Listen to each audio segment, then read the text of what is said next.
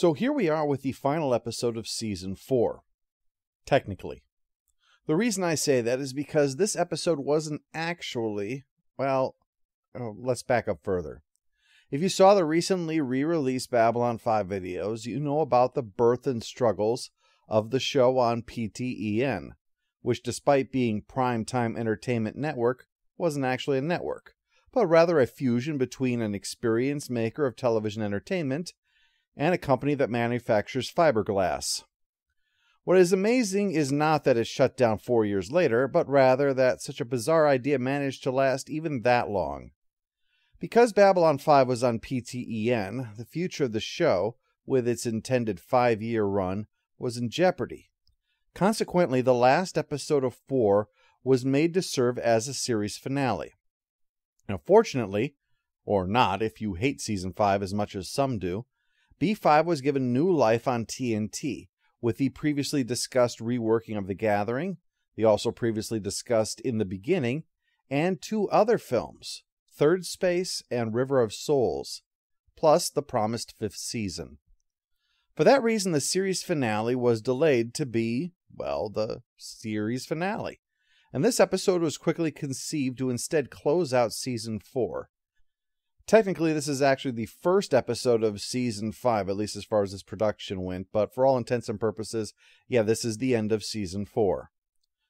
So we kick off with Sheridan and Delenn arriving on Babylon 5 to much celebration, which they get in spite of wanting a quiet return. This surprises Londo, too. Among my people, this is how we celebrate state funerals. Having seen Your Last Emperor, I can completely understand that. But Sheridan and Delenn are both bothered that they have become the symbols of victory when this was only achieved because everyone came together. In 100 years, it won't matter who we were. They probably won't even remember. Doodly doodly doodly. Continuity error caused by high energy. Correcting for error. Resetting. Do you wish to continue? Oh wow. Of all things about B5 to say it was the 90s, this has got to be King of the Mountain. This is the you in your hammer pants doing the Macarena footage. After the title, some weeks have passed and ISN is having a late night news program about it. See, back in 1980 during the Iran hostage crisis, there was a series of nightly broadcasts about it, with respected TV journalist Ted Koppel hosting. And it was so successful that it became Nightline, the model of the late-night news program. In our era, where multiple 24-hour news channels exist, plus the news coverage on the web, they've changed to a degree. But at this time, this was where serious discussions on current events were investigated, hashed out by a panel, and often presented in a way to help people digest the nuances of complex events. JMS is giving what was recognizable at the time as the key way most people would likely hear more about something as complex as the actions of John Sheridan and his new role as president of the Interstellar Alliance. The panel that is brought in, a senator, an author, journalist, and a political commentator and former speechwriter within the Clark administration, all are there to comment on things, and this was typical as well. Politicians naturally wanted to be seen commenting on the events of the day, so were eager to get on Nightline and similar shows. Senator Biden, what was your impression of the combat readiness of those units? Well, I was very impressed, Mr. Koppel. Not only was I impressed with the physical force, but the attitude and the morale of both the ship's officers and the men. And even non-journalist authors were regular guests on such programs. The one that most springs to my mind was an incident when Isaac Asimov was brought on board while they were discussing SDI, or Star Wars. What stuck out was his utilizing part of the very creation of the show itself. They were having trouble trying to get the broadcast system to work properly from the different locations that were taking place, and he made that part of his point on SDI. If a seasoned news program on a major network couldn't properly set up remote communications on the first try, could you really entrust protection from nuclear weapons to technology that wasn't even really theoretical yet? As for the third one, a political commentator, obviously that would be a staple of such programs. For the guy specifically being from the Clark regime, well, that might surprise you, but remember that JMS developed this in the years after the fall of the Soviet Union, so knew from precedent what might happen with an authoritarian regime collapsing. Imprisoned journalists, for instance, were freed and immediately went right back to reporting. while those inside the system would just transition into the new power structure one way or another. It doesn't always happen that way, obviously, but in this particular case, it seemed pretty fitting. I get into all of this because me discussing their debate won't really accomplish anything.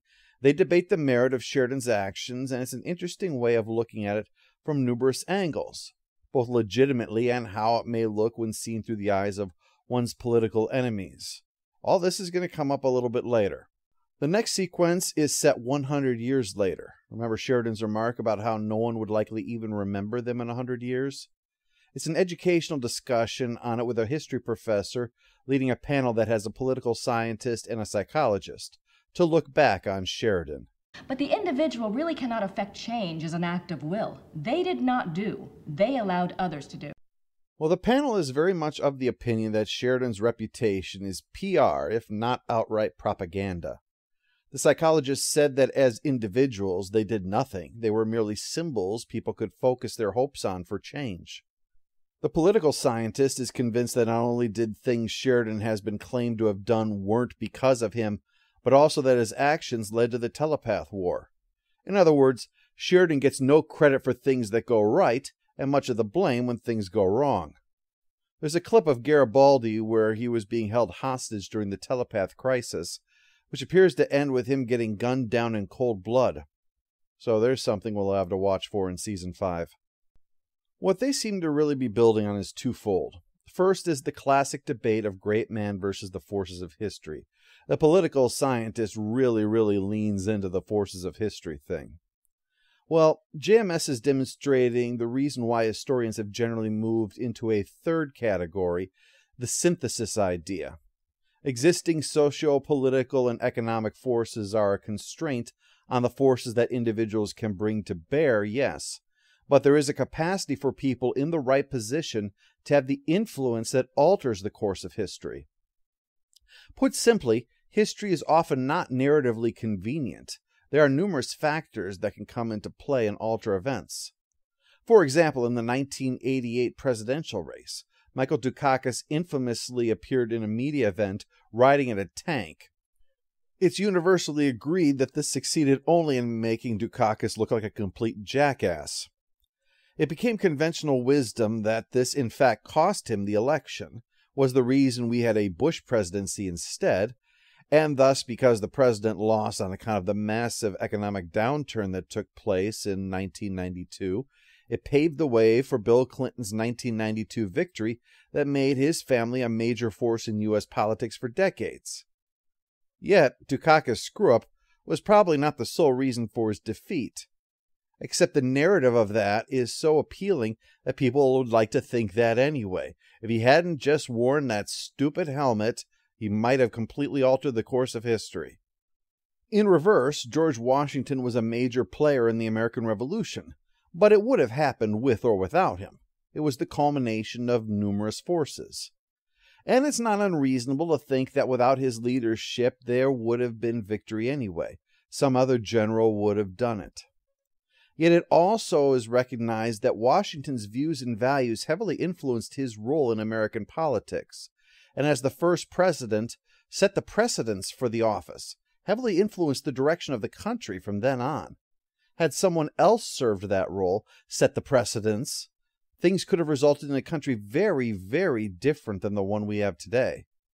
The right people in the right place at the right time is the idea JMS seems to convey.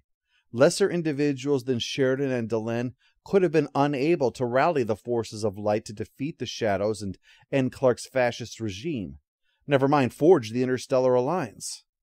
They couldn't have done it alone, no, but it likely wouldn't have happened had others been there in their place. The second is a reactionary view of reevaluating history that swings the pendulum far in the other direction. In this case, Sheridan not only wasn't a great man who was at the center of a transformation that created a century of peace, no. His success was more in spite of his actions than because of them. The Alliance has a vested interest in mythologizing a, quote, megalomaniac, and in perpetuating the idea that Delenn is still alive, even at the age of 140.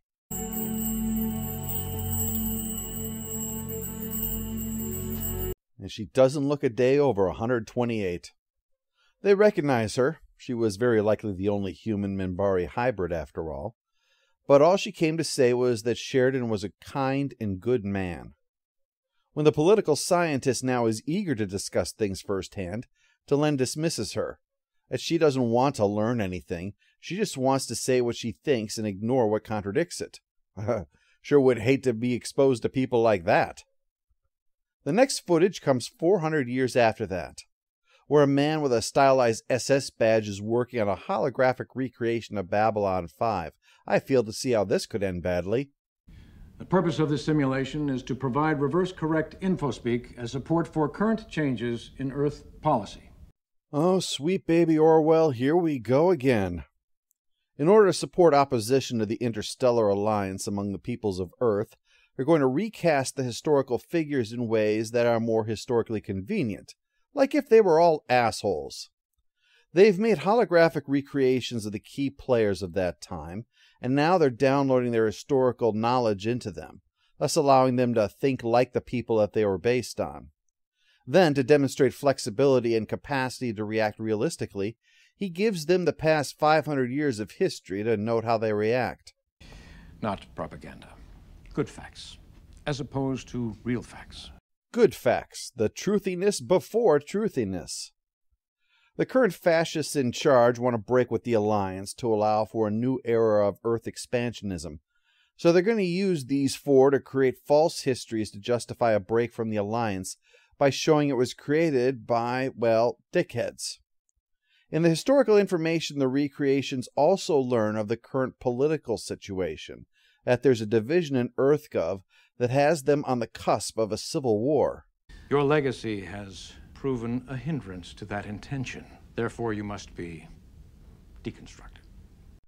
Note the use of the word deconstructed, which is used repeatedly by this guy, and its relation to the title. That's what this has been, a deconstruction of the characters and events in every single time period that we've been seeing, trying to twist them to fit personal agendas.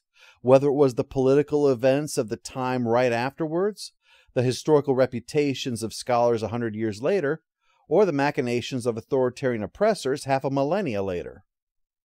Sheridan then gives a bloodthirsty speech about conquest and the subversion they'll do to expand, until he orders the execution of those who surrendered, hoping for mercy. To top that, Franklin then gives a log entry about his medical experiments in the field of applied evil. All of this, of course, is in the name of the Alliance's plan to create a compliant, docile population. He's doing this to children because of course he is. There are no puppies and kittens available on this station. Garibaldi is the only one who's still autonomous right now and decides it's time for fast talking. And here's hoping it goes better than it was during his time as a hostage. He says that he was Sheridan's tactical brains during the war, and before he's wiped away, he could be of use. And that use could help this guy get in good with the new overlords. It seems pretty obvious to him that they're plotting a preemptive strike. So Garibaldi persuades him of all the advantages of getting his input, so the guy admits to the rapidly approaching attack deadline, why he's rushing to get this job finished first. They'll be aiming for civilian targets to demoralize the enemy, and because it's more fun to attack people who can't shoot back. Well, Garibaldi, even as a recreation, had a knack for tech systems, so as information was being downloaded into him, he noted the details of the process, allowing him to understand, essentially, how to reach out in the other direction, and so used their own system to broadcast the conversation they just had to their enemies. And yeah, their nukes are coming this way now. So I'm afraid that the boot stomping on a human face forever just got a nail shoved through it. 500 years after that, or 1,000 years after the events of Babylon 5, there's a recording in a monastery where Roy Brocksmith, the wonderful character actor who sadly died before his time, plays Brother Alwyn, tending to the crisis of faith of Brother Michael, who is played by a guy whose most notable IMDb mentions, besides voice work, is appearing in the David Hasselhoff Nick Fury TV movie. It's often presumed that this part of the episode is based upon the classic A Canticle for Leibowitz, where a monastic order is founded to preserve knowledge in the face of a population that values ignorance after nuclear war devastates the planet. Well, JMS insists, though, that while he later realized this was where he wound up going, he got here via a different mental route, and that B5 already made use of monks anyway, and that it was logical that after devastation, an organization like the Catholic Church would have a good chance of surviving and consequently have the resources that the Rangers could make use of, so went ahead with it anyway. The gist is that Michael is not sure he can believe what their order believes anymore. All the stuff in this book, there's no actual proof that it happened. Although you might say proof is kind of hard to find after you burn the planet to ashes. But they come tomorrow. Is your life a lie then? I cannot help you, Brother Michael. That is what faith is for. Brother Alwyn's point is that neither reason nor faith is the start and the end, because faith gives hope when reason says things are hopeless. That doesn't have to be religious or supernatural. It can be psychological faith, too. Sometimes the difference between victory or defeat in any endeavor is people being willing to believe in it despite reason saying that it can't be done. If things go wrong and you're left merely surviving day to day, no end in sight, that anything other than simple survival until one day, well, you fail to survive, well, it's going to be a lot hard to keep going. Whereas faith that there will be a change, or chance for you to make a change for the better, will sustain more than the belief that all you're going to do is die. Brother Alwyn makes the point that if the Rangers returned as promised, they couldn't simply drop on the planet and start handing out iPhones. They would need to come in secret to prepare the population to be ready. That, in fact, is what Brother Alwyn is secretly doing as a ranger, devoting his life to helping to slowly restore the world.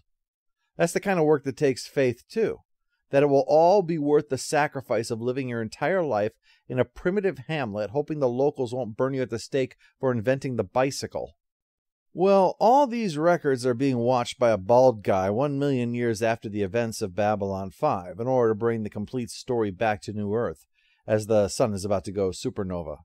That ties all the way back to Infection, Season 1, when Sinclair made the point that without looking outward, all that mankind has ever built will end when a supernova destroys the world. Now they leave the cradle behind and...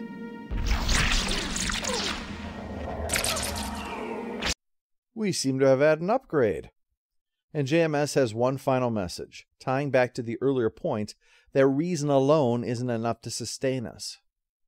Dedicated to all the people who predicted that the Babylon Project would fail in its mission. Faith manages. I realized this was a lot of me talking around the episode's events, but that's only because this episode, which, by the way, I give a stamp of strongly recommended. They've been so serialized you couldn't really miss one for a long, long time. This episode is intended to make you think, consider, and discuss.